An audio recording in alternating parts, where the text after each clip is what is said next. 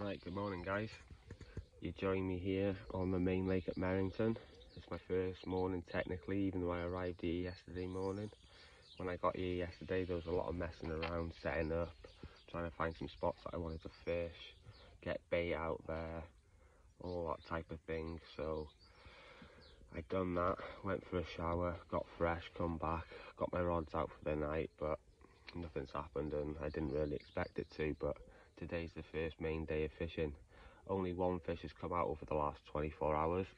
That was on peg 15. It was only a small carp, about 15 pound I think the fella said, but still a good result because it's a tough water to be fishing. So I'm going to keep my eyes open today, see what's what, keep on my spots, introduce a little bit more bait later when I wind my rods in again to go for another shower. But that's all I can do really for now.